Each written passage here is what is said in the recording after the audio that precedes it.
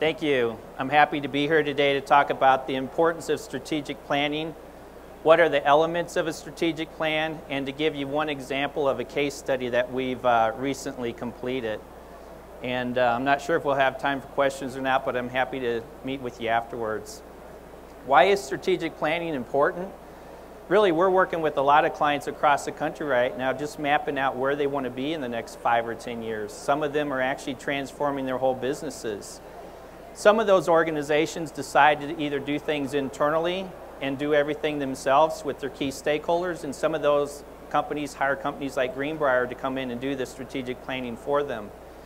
Whatever the case might be, it's basically looking at their strengths and weaknesses and their opportunities and threats and their mission and vision and all that kind of stuff. And the end result is really building a consensus with their key stakeholders. That includes their management team, their board of directors, their residents, and key community leaders. We basically do that by starting off with a board retreat, understanding all their goals. Sometimes that's 2 hours, sometimes that's 4 hours. We come back and do probably 3 or 4 different meetings with them. The end product is basically a written document that they use that helps to guide them for the next 5 or 10 years and really building that consensus with their management team. We recently completed one with Morningside Ministries where we looked at their mission and objectives, their external environment, including the competition and the market analysis, strategy formulation, implementation, and then how they go back and evaluate that. And we're currently working with that client to do 2 different expansions at their campuses. As I mentioned, part of what we look at is their current situation. How are they currently doing financially?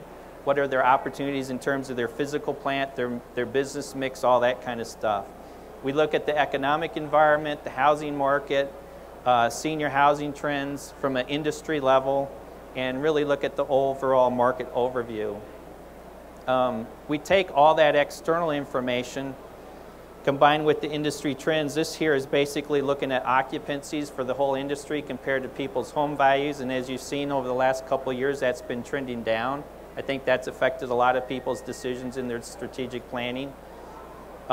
Here we're looking at basically the growth. You'll see in about 2025 that the senior population basically hits a peak. So everybody is really planning for that event, and that's in combination of independent living, assisted living, and nursing. This is really what we call a dot density map, where we can quickly get an idea of how the market is in the local marketplace. These dots each represent a household age 75 and above with incomes of $50,000.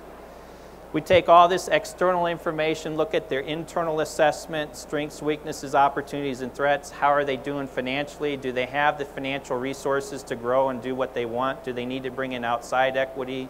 Do they need to merge, etc.? And then based on all that, we come up with this matrix and map out what they really need to do. Probably the key things that they look at is the bottom lower left quadrant of the opportunities. That's really where we highlight to them what they should be doing. A lot of people that hire us have no money. Some people have $100 million. We were just up in Indiana last week with a foundation that has $100 million.